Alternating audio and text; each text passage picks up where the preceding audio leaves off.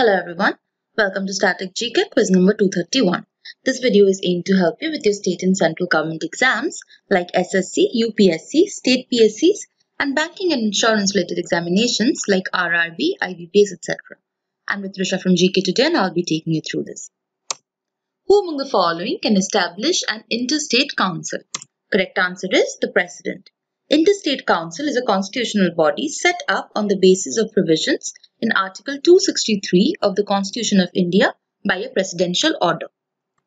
In which of the following situations a president can establish an interstate council?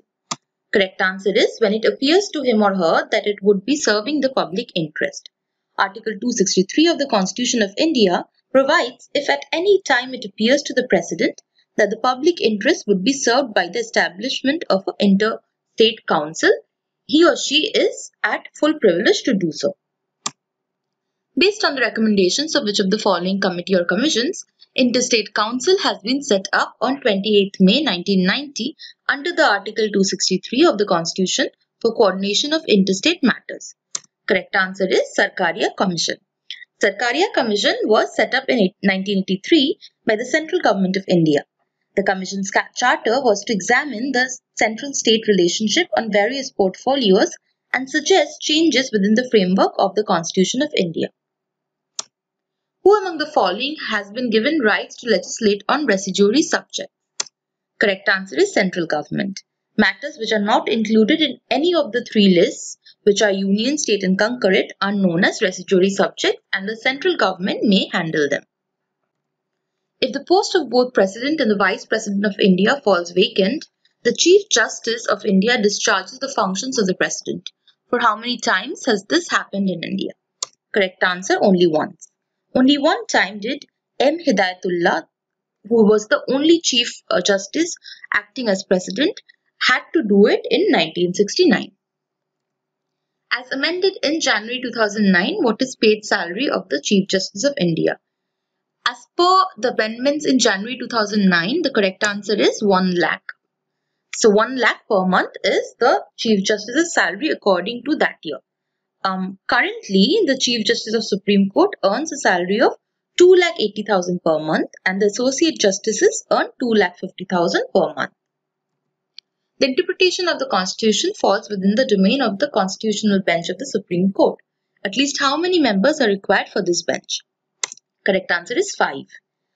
The Constitution Bench is the name given to the benches of the Supreme Court of India, which consist of at least 5 judges of the court, which sit to decide any case involving substantial question of law as to the interpretation of the Constitution of India or for the purpose of hearing any reference made by the President of India under Article 143. Which article of Indian Constitution gives an extensive original jurisdiction to the Supreme Court in regard to enforcement of fundamental rights? Correct answer is Article 32.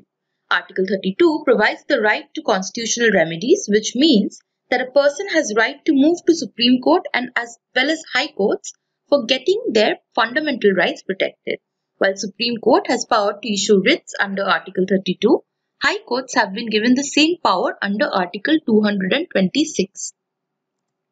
Who among the following can establish a common High Court for 2 or more states or union territories in India? Correct answer is Parliament by the law. India is a democracy having a federal structure of government. Laws are made separately at different levels by the union government, federal government for the whole country and by the state governments for their respective states as well as by local municipal councils at district level. The legislative procedure in India for the union government requires that proposed bills pass through the 2 legislative houses of the Parliament of India, that is the Lok Sabha and the Rajya Sabha.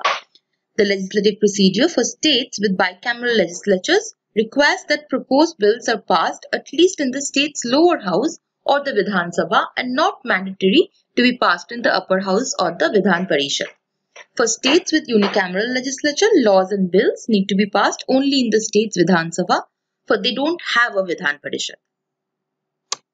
Which among the following fundamental rights has been most controversial?